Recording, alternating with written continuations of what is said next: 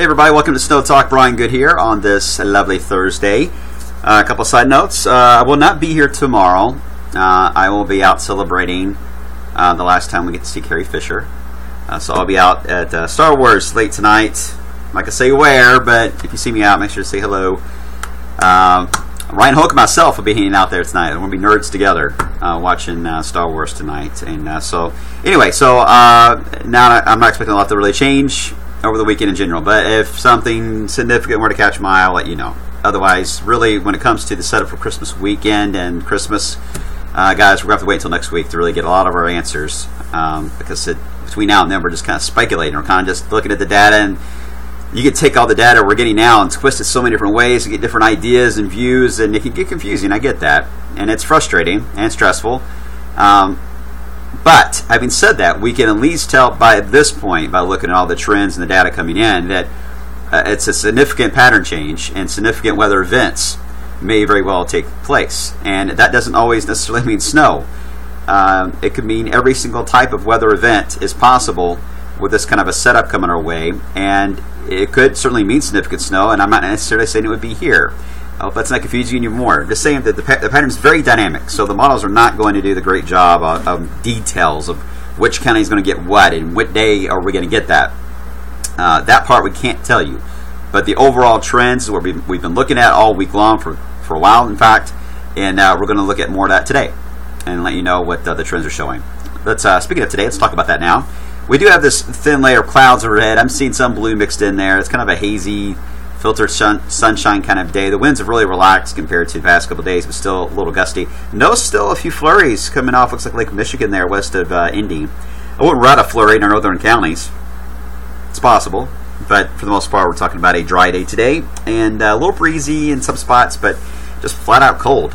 We're going to recover now from the lower point of the day here. Looks like we're going to be at 32, may end up being our low for the day, and then we'll climb back up. We were 50, by the way, around midnight, so it's been a cold morning.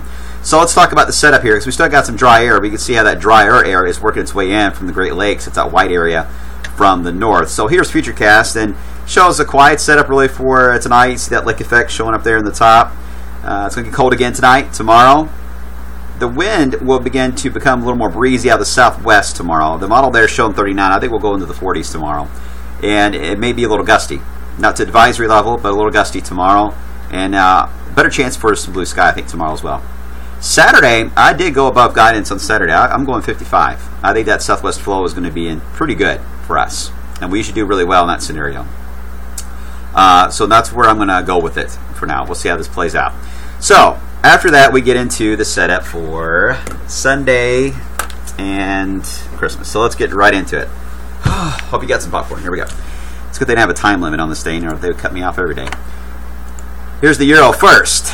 You're looking at the overall pattern. Obviously, you can tell where it's not necessarily warm and cold you're looking at on the colors, but it gives you a general idea that colder weather will be found in the blue and warmer weather in the orange.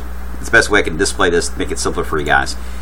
So here we go. We've got still an active jet stream across the northern tier of the country, and now we're getting this energy cut off really in Mexico and Texas that works its way in. That is going to be our system for Sunday.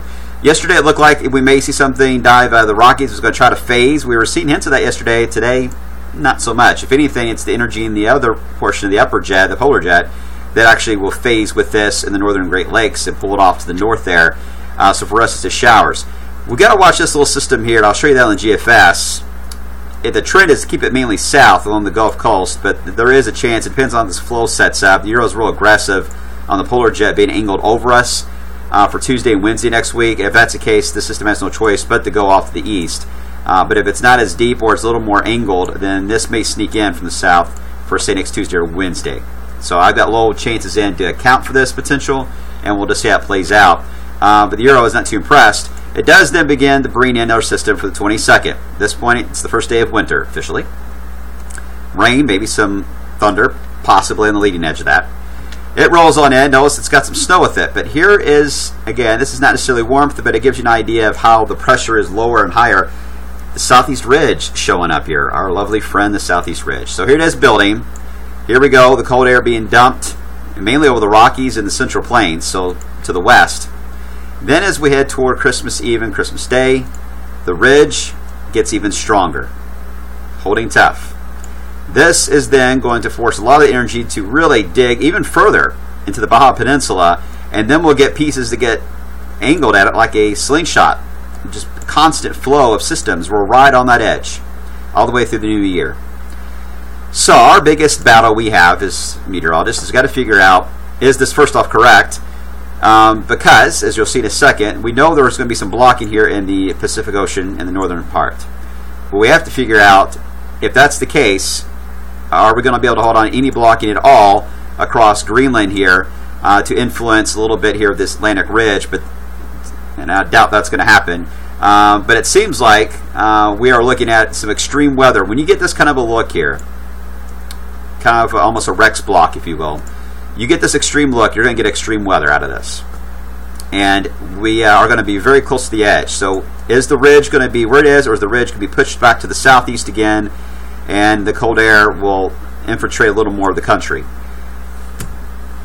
Both really good questions. I don't have those answers, but that gives you a general idea of the setup that we're looking at toward Christmas. So let's look at the GFS. Here we are now, and let's move to the weekend setup. Again, the energy drops down. Here comes the low shot out.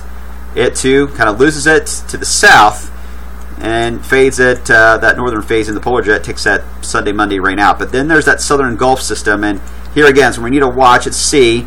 It's doing the same thing as the Euro. It's keeping the polar jet active enough in a zonal flow really aloft that it should go east. But it does bear watching. I've seen these trend before where it's a little more angled than what it looks like, and we end up getting enough ridging here to build in a system in our area with still some cold air around. So we'll watch it. Each one will mention it at least. You ready for this? Here we go. Now we're getting into the 22nd. Here it comes. Very similar to the Euro so far, right? We got the digging of the trough west first. Here's the southeast ridge starting to build. And then here we go into the 23rd. The ridge gets strong. Here comes the cold air. You see the rain, the snow, battle zone right up on us. And then here we go as we head into, let's see. Then, sorry, I got distracted there. Then as we head into Christmas Eve, the ridge even stronger. And look at all the snow that is breaking out across the plains. Heavy rain and flooding. Maybe even severe weather in that battle zone. And of course, ice. This is a tough one, guys, because we still look to be on the fence here. I'm still excited. Don't get me wrong. I was excited. I'm excited. I think it's a very exciting weather pattern, and I do think we could get something interesting around here. I just don't know what yet. But it is very dynamic setup for sure. We'll see how this plays out. But this is, if anything ever screamed La Nina, this is it. All right, let's look at the blocky. Boy, this turned out a little uglier than I thought. First off, this is a weird map, but this is the west United States, and here's the eastern United States. It splits the country in half on either side here. But here is Alaska, and notice the blocking that is shown here, that red. And it holds all the way through December 26. A lot of blocking. That is going to be the negative EPO. A very strong negative EPO, by the way. But we don't have as much blocking in Greenland. We kind of just lose it a bit, which creates more of a positive NAO. So when we look at that, sure enough, that's what indices are showing. A negative, strongly negative EPO, positive NAO, and then a neutral PNA to maybe positive, maybe negative. PNA usually reacts to this late to the EPO. It'll catch up to it. We'll see if that happens. Because I was interested, this is usually the relationship the two have. Here's your EPO in red. When it goes negative, PNA goes positive. When PNA goes negative, EPO goes positive. They're inverse relationships that mean the same thing, where you get blocking in the Pacific and you get a ridge there and you get cold weather in the east. There are times, though, the two can become negative, and I did look one of them up that I was thinking of offhand, and that was taking place here, strongly negative setup here. The PNA is more negative than the EPO was, but that was January 2014, and it wasn't brutal. Again, it's hard to read, but it did turn colder. We went from the 50s into the 30s, even some 20s for highs, and we did have some constant light snow, but no big snows. But it definitely tells me you can get cold and snowy with those indices not being in inverse relationships. Having said on the snowboard, I'm going to keep it as a rain or snow deal, guys, and we'll watch and see how things play out for Christmas. But it could go either way on this, And so stay tuned. We'll see how this plays out. Be patient with us, please. This is a very dynamic pattern.